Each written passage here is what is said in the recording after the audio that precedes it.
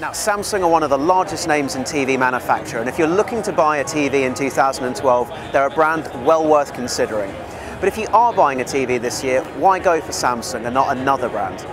Well, Samsung are one of the biggest names in LED TVs, and LED sets are amongst some of the slimmest and some of the most energy-efficient TVs that Which magazine has ever tested. In fact, Samsung's LED TVs have received Which's Energy Saver accolade for their low energy consumption.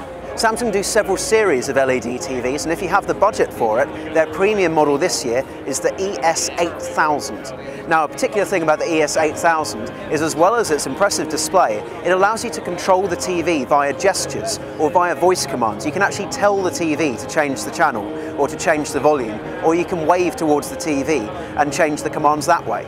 Now, it's not just LED TVs that Samsung produces. In fact, Samsung also has a large range of plasma TVs for 2012. Now, plasma TVs can produce really deep blacks, rich colours and smooth motion, but the downside is they have much higher energy consumption than you would get with an LED TV.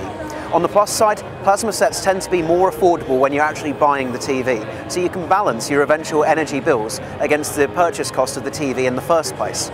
Now, one of the latest TV technologies which Samsung has unveiled is OLED TV. OLED is organic light emitting diode.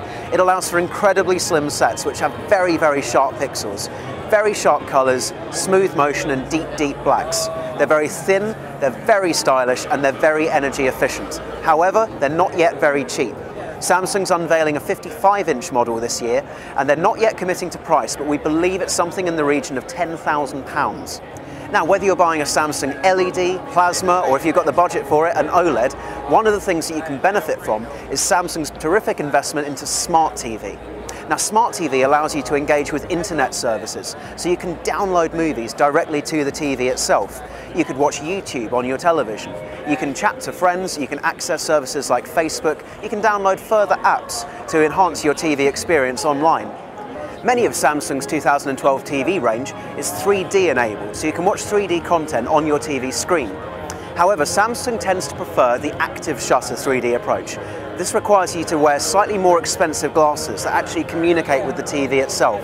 The cheaper passive glasses that you use at the cinema will not work with Samsung TVs. So that's a consideration if you have a larger family or if you'd like to watch 3D content with a large number of people, because you'll need a large number of glasses and they don't come cheap. Now, every year, Which tests hundreds of LED, LCD and plasma TVs, including models from Samsung. So check on at which.co.uk for the very best TVs for 2012.